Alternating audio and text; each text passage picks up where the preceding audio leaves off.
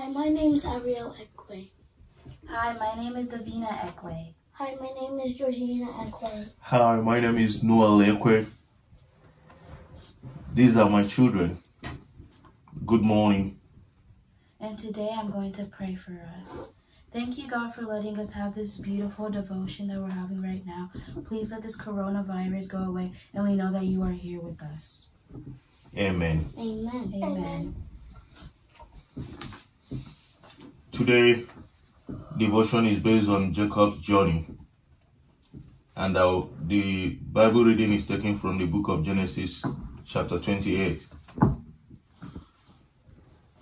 Davina would like you to read. Okay. Crunch, crunch, Jacob looked around.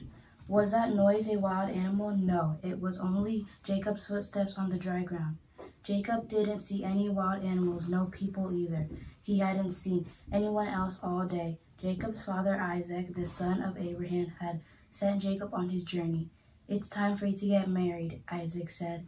Go visit your Uncle Laban and marry one of his daughters. But Uncle Laban lived so far away. Jacob had been walking all day and he still had a long way to go, and now the sun was setting. Jacob yawned. This looks like a place I can sleep, he said, and here is a big flat stone I can use for a pillow. Lying by himself on the ground in the dark, Jacob might have felt all alone, but God knew where Jacob was. In that night, while Jacob slept, God appeared in his dream. In his dream, Jacob saw a tall ladder. The bottom of the ladder rested on the earth, and the top reached all the way to heaven. Angels went up and down the ladder, and God stood at the top and talked to Jacob. May God bless this reading in Jesus' name. In Jesus' name. Amen. Amen. Abra, I will also want you to read this for us. I am the Lord, the God of your grandfather, Abraham, and your father, Isaac. God said, the promises I made to them, I am making now to you. The land where you are lying will belong to you and your family. Your family will be big, too many to be counted, and everyone in the whole world will be blessed through you and your family. God has been with Jacob on his journey all the time, even though Jacob hadn't known it. I am always with you, God said. I will take care of you everywhere you go. And someday I will bring you back to this land. I will do that. I'll do what I have promised. What a wonderful dream God gave to Jacob. When the dream ended, Jacob woke up. God is right here with me in this place, he said, and he has been with me all along. Praise the Lord. Praise the Lord. Praise the Lord. Yeah. Georgina, can you say something? Say what? Something about our Lord, what God does for us. Does God love us? Yes. Good. Is God always with us? Yes. Great. Thank you so much, Georgina. Abra, what did you understand from that reading? I understand that God was always here with us. He's here with us right now. He's always here with us. Thank you.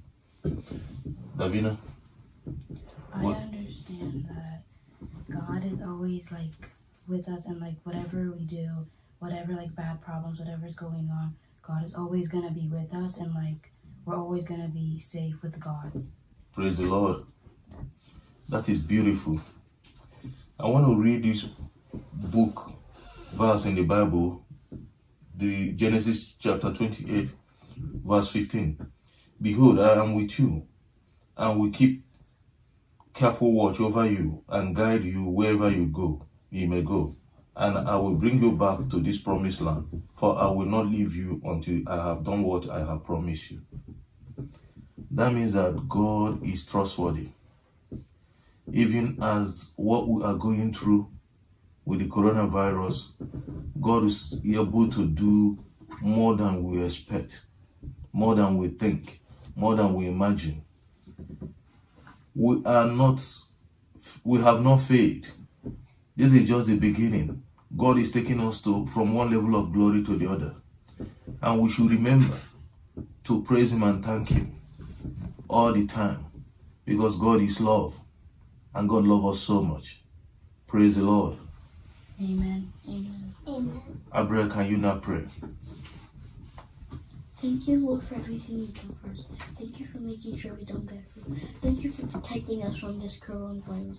Thank you for always being with us in hard times.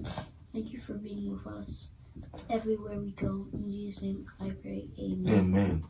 Amen. Amen. Thank you. May we say bye-bye. Bye-bye.